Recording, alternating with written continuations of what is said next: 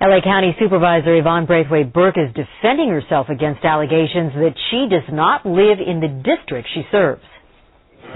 I have done nothing wrong, and I think that certainly if anyone looks at the law, they'll see that, first of all, the law says it's not where you sleep, it's where you intend to have your primary residence.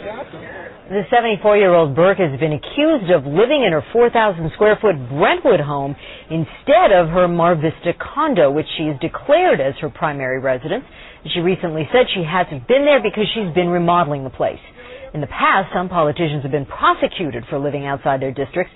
Burke says she welcomes an investigation.